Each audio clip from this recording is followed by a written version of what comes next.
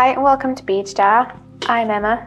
Today I'm going to be showing you how to make a really simple beaded necklace if you're new to jewellery making. Things you're going to need are some 7-strand beading wire. I've got some Beadalon here in black, but you can use any colour.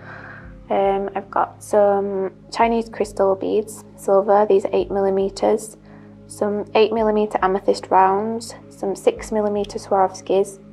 I've also got an S-clasp, some calottes and some crimps to finish with. You're also going to need some chain nose pliers, round nose pliers and some wire cutters.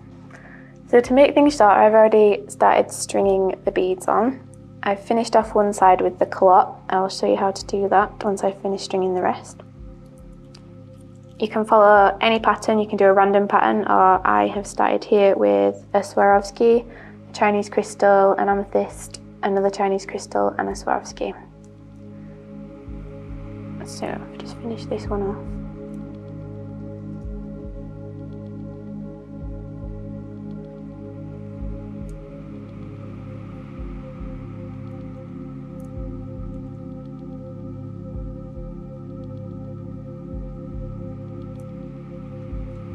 Alright, and to finish this end, you're going to take the calotte and slide that onto the wire.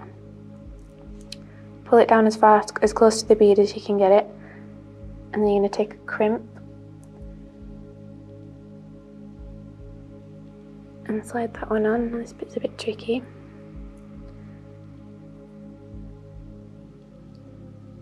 You're going to take your chain nose pliers and we're just going to crush that crimp closed.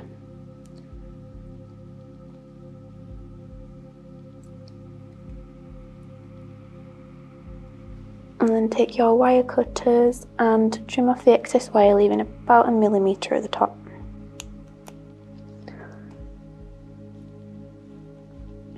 And you can do this with pliers or your fingers. You're just going to gently squeeze. And then we're going to take the S-clasp, and this one has already got 2 jump rings attached, so we're just going to hook on the jump ring to the side of the loop. And then use your round nose pliers just to twist that closed.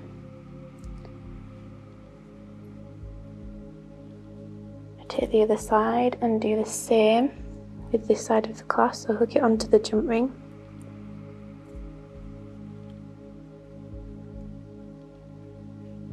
Take your round nose pliers and pull closed. And there you have a really simple crystal necklace.